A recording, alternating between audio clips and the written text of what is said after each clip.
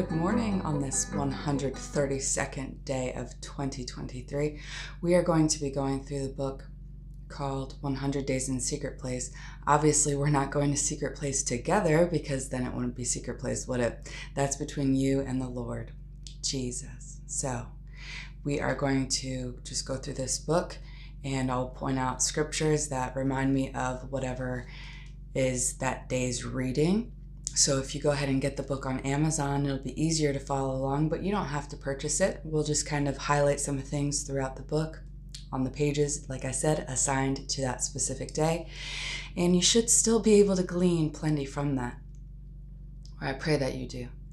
And so today's reading is talking about embracing the cross. A lot of times we want to just go straight to Secret Place. We just want to go straight to abiding under the shadow of the Almighty, right? The thing is, we have to die first. We have to die to ourselves and really come to the cross in repentance and leave the old way.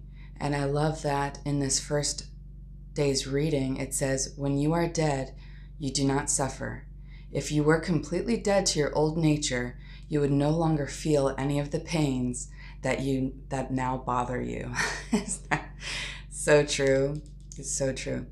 Do not add to the cross, it says later on down the page, in your life. Do not add to the cross in your life by becoming so busy that you have no time to quietly sit before God.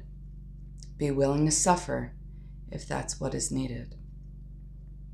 I'm just going to read you some other things I highlighted from this reading.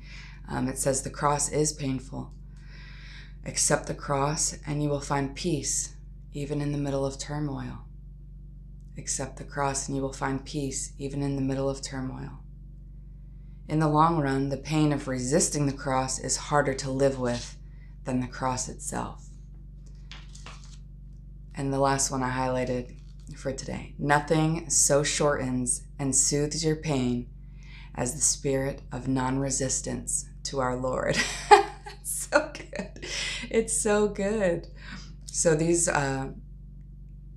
most of what I'm going to read these next few days, more than a few days, are written by Fenelon.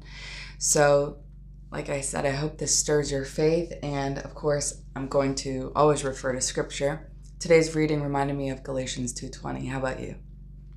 And it says this: I have been crucified with Christ. It is no longer I who live, but Christ who lives in me. And the life I now live in the flesh, I live by faith in the Son of God, who loved me and gave himself for me. So, Lord, I ask you to stir each and every one watching this. Stir our faith, Lord. Stir us to want to go deeper with you into Secret Place, our alone time with you, so that we can learn of you, because your yoke is easy, your burden is light.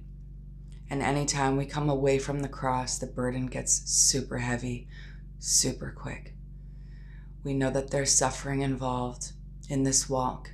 We just ask that it's by your power that we go, that it's by your spirit that we go.